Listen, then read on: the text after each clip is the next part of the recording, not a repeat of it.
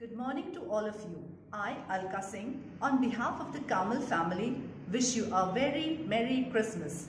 Today, we celebrate to express love, concern for one another. We have all the reasons to rejoice over God's mighty works in our lives. I hope this day is filled with joy and happiness as we indulge ourselves in the Christmas spirit. A lot of tragedy have struck us this year, but we must keep our hopes up. The next year will bring us prosperity and happiness. May Lord Jesus touch each and everyone's life. I once again, on behalf of my entire Carmel school, Bishrampur, wish you a Merry Christmas and best wishes for a healthy, happy and peaceful New Year 2021.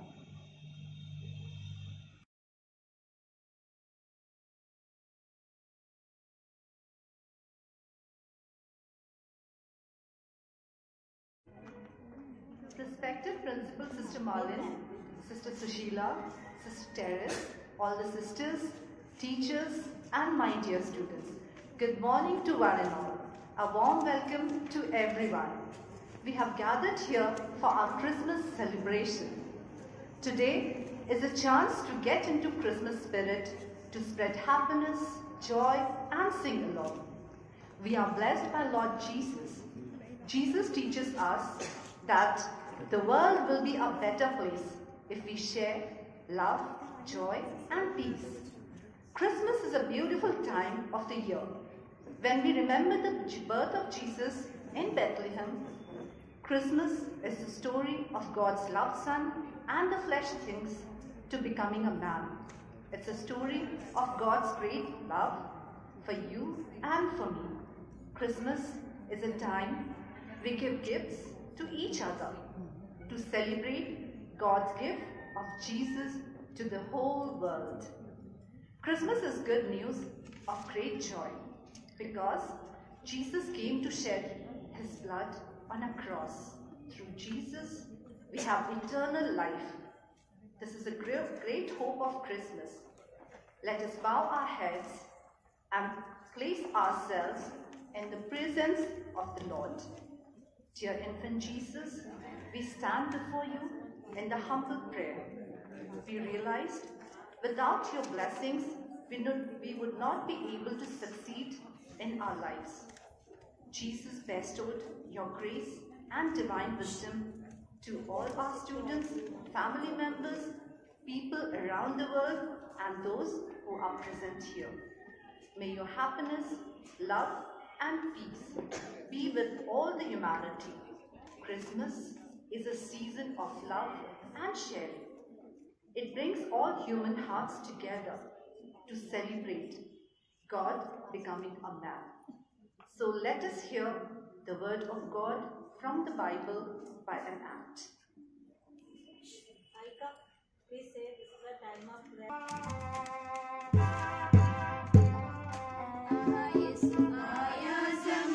खुशी करते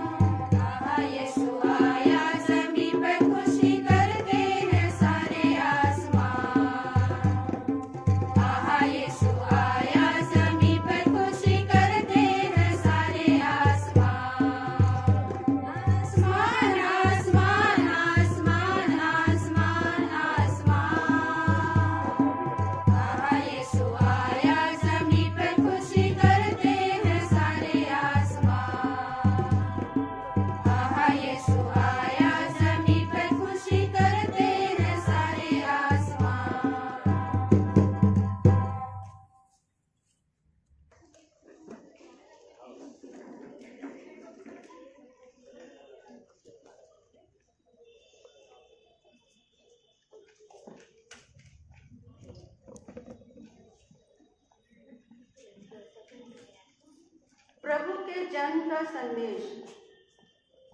छठे महीने स्वर्गदूत Gabriel ईश्वर की ओर से गलीलिया के नासरत नामक नगर में एक कुंवारी के पास भेजा गया, जिसकी मम्मी दाऊद के घराने के यूसुफ नामक पुरुष से हुई थी, और उस कुंवारी का नाम था मरियम।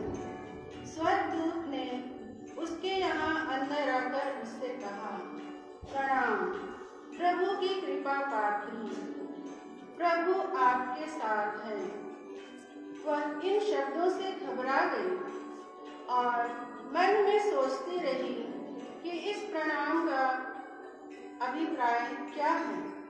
तब स्वर्गदूत ने उससे कहा, मरियम, डरिए नहीं, आपको ईश्वर की कृपा प्राप्त है। देखिए, आप गर्भवती होंगी, पुत्र प्रसव करेंगी और उनका नाम ईसा रखेंगी। वे महान होंगे और सर्वोच्च प्रभु के पुत्र कहलाएंगे। प्रभु ईश्वर उन्हें उनके पिता दाऊद का सिंहासन प्रदान करेगा। वे याकूब के घराने पर सदा सर्वदा राज्य करेंगे और उनके राज्य का अंत नहीं होगा। पर मरियम ने स्वर्गदूत से कहा, यह कैसे हो सकता है? मेरा तो पुरुष से संसर्ग नहीं है। स्वर्गदूत ने उत्तर दिया, पवित्र आत्मा आप पर उतरेगा और सर्वोच्च प्रभु की शक्ति की छाया आप पर पड़ेगी। इसलिए जो आपसे उत्पन्न होंगे वे पवित्र होंगे और ईश्वर के पुत्र कहलाएंगे। देखिए, बुढ़ापे में आपकी कुटुंबनी एलिजाबेथ के भी पुत्र होने वाला है। अब उसका जो बांझ कहलाती थी, छठा महीना हो रहा है, क्योंकि ईश्वर के लिए कुछ भी असंभव नहीं है। मरियम ने कहा, देखिए, मैं प्रभु की दासी हूँ, आपका कथन मुझ में पूरा हो जाए। और स्वर्गदूत उसके पास से चला गया।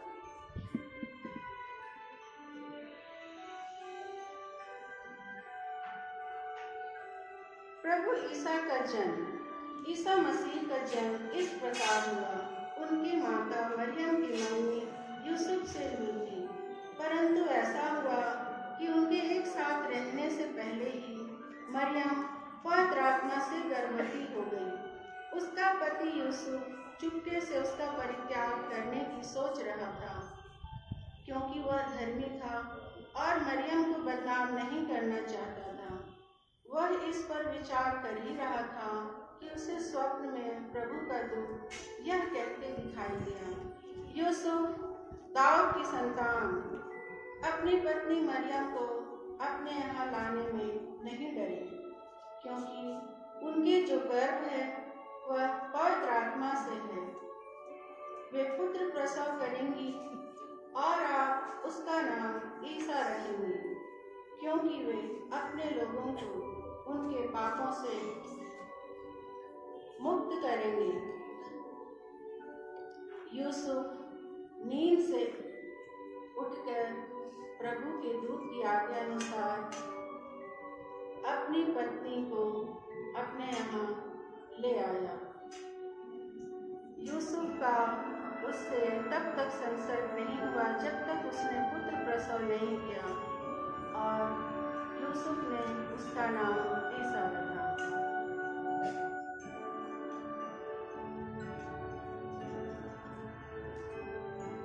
समस्त जगत की जनगणना। उन दिनों कैसर अगस्तुस ने समस्त जगत की जनगणना की प्राचार्य निकाली। यूसुफ दाऊद के घराने और वंश का था, इसलिए वह गलीलिया की नासरत से यहूदिया में दाऊद के नगर बैतलहम गया, जिससे वह अपनी गर्भवती पत्नी मरियम के साथ नाम लिखवाए।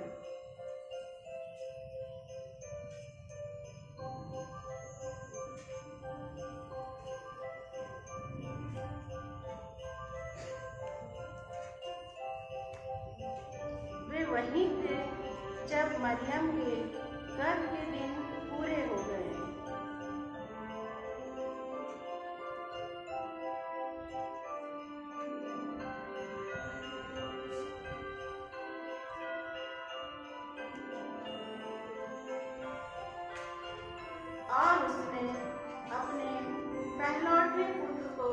जन्म दिया और उसे कपड़ों में लपेटकर चरनी में लिटा दिया, क्योंकि उनके लिए सराय में जगह नहीं थी। चरवाहों को स्वर्गदूत का संदेश। उस प्रांत में चरवाहे खेतों में रहा करते थे। वे रात को अपने झुंड पर पहरा देते थे। प्रभु का दूत उनके पास आकर खड़ा हो गया। ईश्वर की महिमा उनके चारों ओर चमक उठी और वे बहुत अधिक डर गए।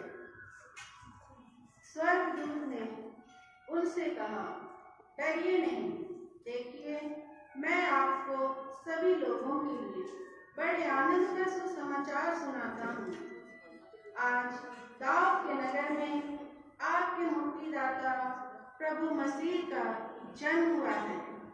यह आप लोगों के लिए पहचान होगी।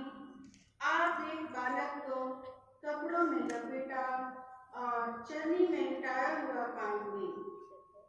एकाएक उस स्वर्गदूत के साथ स्वर्गीय सेना का विशाल समूह दिखाई दिया, जो यह कहते हुए ईश्वर की स्तुति करता था, सर्वोच्च स्वर्ग में ईश्वर की महिमा प्रकट हो और पृथ्वी पर उसके कृपा पात्रों को शांति मिले। चरवाहों की भेंट। जब स्वर्गदूत उनसे विदा होकर स्वर्ग चले गए, तो चरवाहों ने एक दूसरे से यह कहा, चलो हम बेथलेहम जाकर वह घटना देखें जिसे प्रभु ने हम पर प्रकट किया है।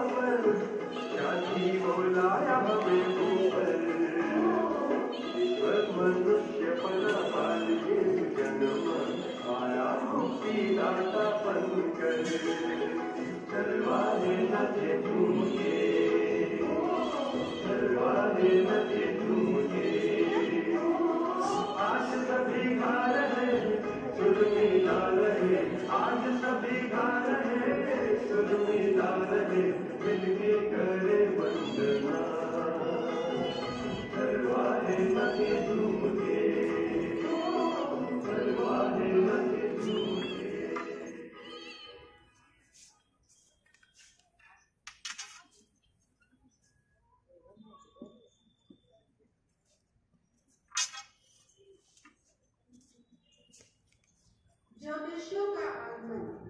ईसा का जन्म यहूदिया के बेथलेहम में राजा हेरोद के समय हुआ था। इसके बाद ज्योतिषी पूर्व से यरूशलेम आए और यह बोले, यहूदियों के नवजात राजा कहाँ हैं? हमने उनका तारा उदित होते देखा, हम उन्हें दंडवत करने आए हैं। उन्होंने जिस तारे को उदित होते देखा था, वह उनके आगे आगे चलता रहा और जहाँ बालक था उस जगह के ऊपर पहुँचने पर ठहर गया। वे तारा देखकर बहुत आनंदित हुए। घर में प्रवेश कर उन्होंने बालक को उसकी माता मरियम के साथ देखा और उसे साष्टांग प्रणाम किया। फिर अपना संदूक खोलकर उन्होंने उसे सोना, लोबान और गंधरस की भेंट चढ़ाई। उन्हें स्वप्न में वह यह चेतावनी मिली कि वे हेरोद के पास नहीं लौटे, इसलिए वे दूसरे रास्ते से अपने देश चले गए।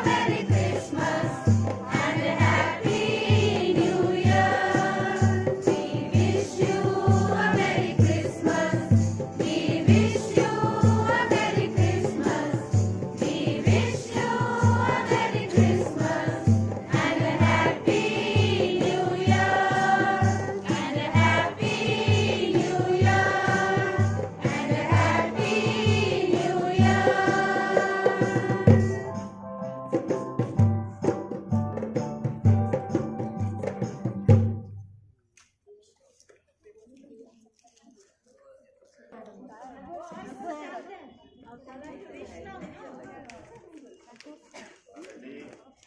1, 2, 3, start.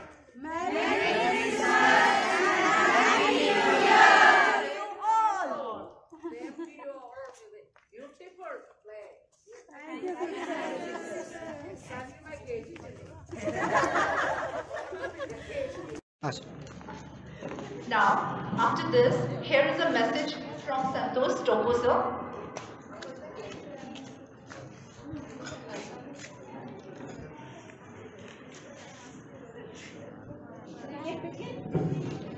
We celebrate our birthdays. Actually, why do we celebrate our birthdays? It is because this is the day when we were born. We remember the first day of our life in the world. In other words, we celebrate the gift of life on our birthdays. In the same way, on 25th December, we celebrate the birthday of Jesus Christ. Jesus Christ is the Son of God, but by His birth, He became human being like any one of us. We celebrate the birth of Jesus as a human on this day. We may tend to think as why God has to take birth as a human being. The Bible says that it is the plan of God that the Son of God would take the form of human and live his life as human. What the prophet had foretold long ago has come true today in and through Jesus. That is why we celebrate Christmas. Christ is the culmination of God's revolution in the world. His arrival is celebrated in a simple way with angels announcing the peace of the world. This child is the light for the prophets that calls the world out of darkness. Prophet Isaiah tells the people of Israel returning from exile about the beauty of the feet of the one who brings the good tidings, who publishes the message of peace, who publishes the salvation of people, and who announces the good news of God's rule among people. The good news is that the new life is awaiting the people coming out of their exile. Their God would set them free and help them return once more to a clean and purified Jerusalem. The good news is brought by the Son of God, who comes as a mighty God and the Prince of Peace. The prophet tells the people to respond in joy and in song because the Lord has come to comfort them and give them consolation. The feast of Christmas is a celebration of joy, love and peace. It is a feast of joy for us when we celebrate the birth of the King of Kings and go ahead to recollect the greatest moment in history. On this day, we contact each other and greet them with the feast day wishes, exchange cards and sweets. We share with each other this happy event of the birth of the Savior. It is a celebration of love when God shows His love for us by sending His own beloved Son, Jesus Christ. This birth of Jesus as a child is the greatest moment of God's love in history. It is a day of peace experienced in the hearts of all people. And this is what was proclaimed by the angels at the birth of Jesus. Peace to those of goodwill. Jesus, the God of peace, will give His peace for us, and this peace will last forever.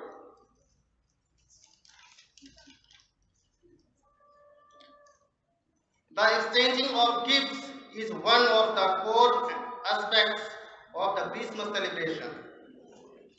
The Magi offered gifts of gold, frankincense, and myrrh, which were given to the baby Jesus. Therefore, on Christmas Day, we offer gifts to our near and dear ones. All of us are familiar with Santa Claus. All of are familiar with Santa Claus. Among other saintly attributes, he was noted for the care of children, generosity, and the giving of gifts.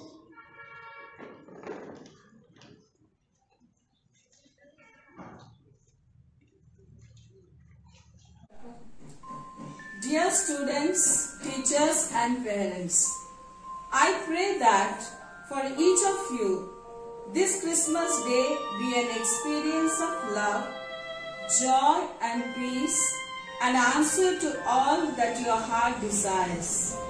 And from my part, I would leave beneath your Christmas tree gifts wrapped in prayer to bless you and your family.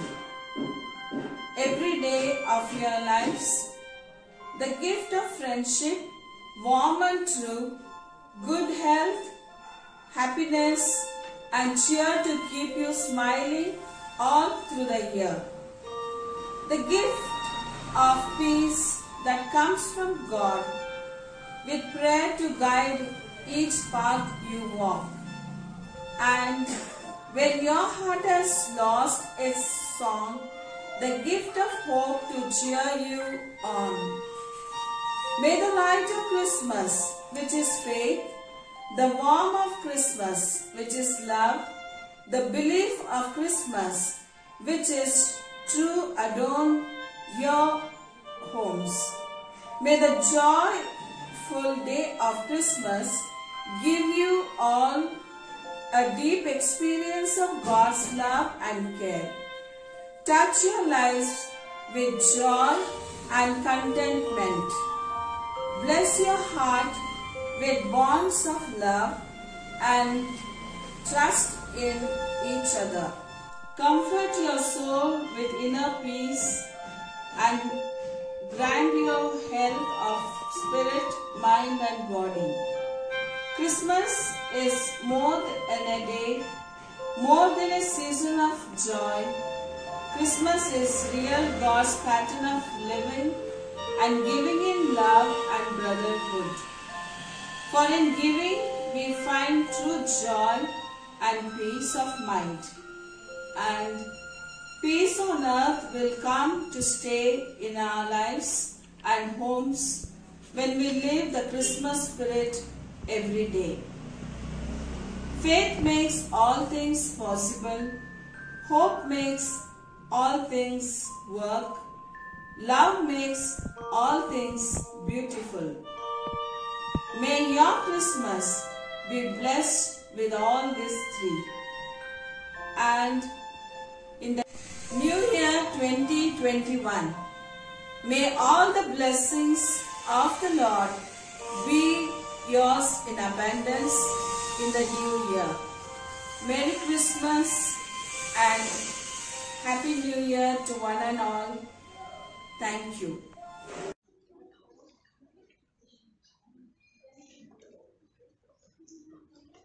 Now here comes the Santa.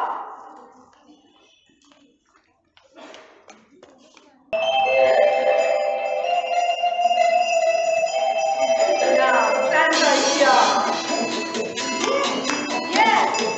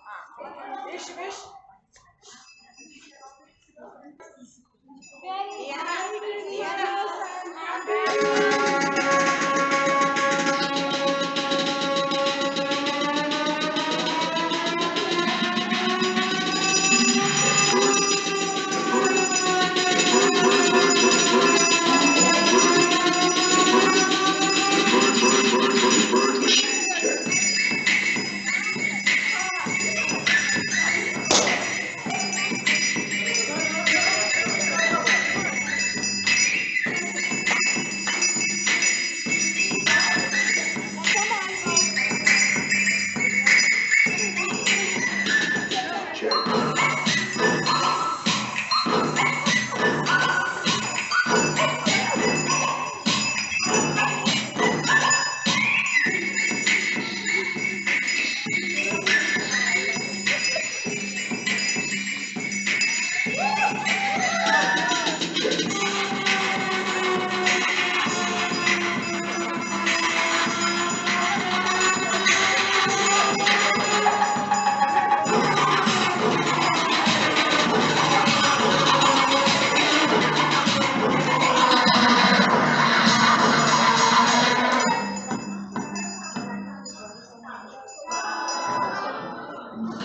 है शोर जब देख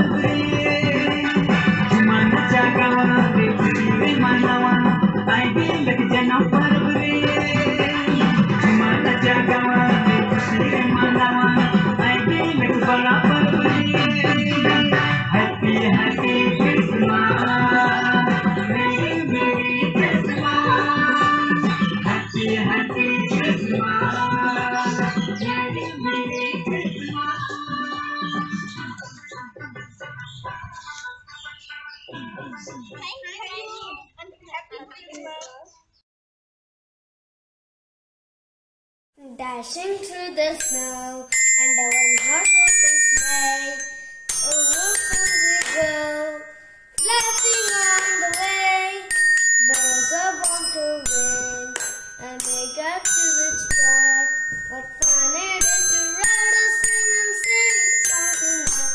Oh, jingle bells, jingle bells, jingle all the way. Oh, what fun it is to ride in a one-horse open sleigh. Jingle bells, jingle all the way. Oh, what fun it is to ride in a one-horse open sleigh. A day or two ago, I thought I'd take a ride. As soon as got it bright, I see you by my side. The horse was lean and lank, the forces in the slot. I got it to its lifted bank and really got upset. Oh, jingle bells, jingle all the way. Oh, what fun there is to ride in a one-horse open sleigh. Jingle bells, jingle all the way. Oh, what fun there is to ride in a one-horse open sleigh. Now the ground is white, so go all around. Hit the bells tonight and sing this singing song. Just get up off the bank to forward to the street and hitch it to a open field. Crack the tickle lead. Oh, jingle bells, jingle all the way.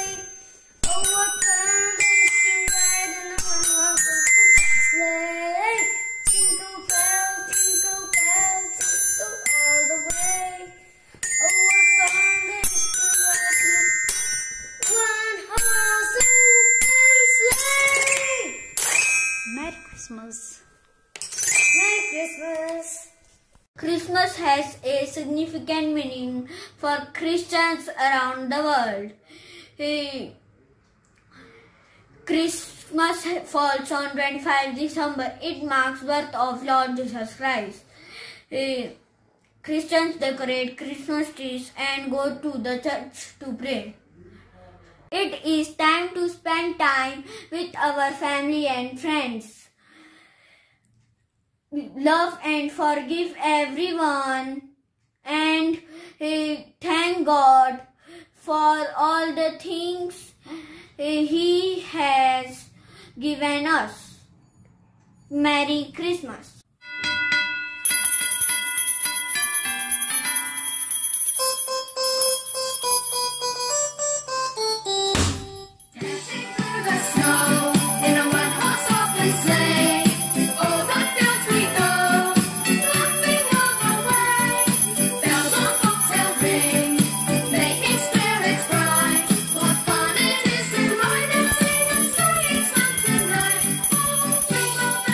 Jingle bells,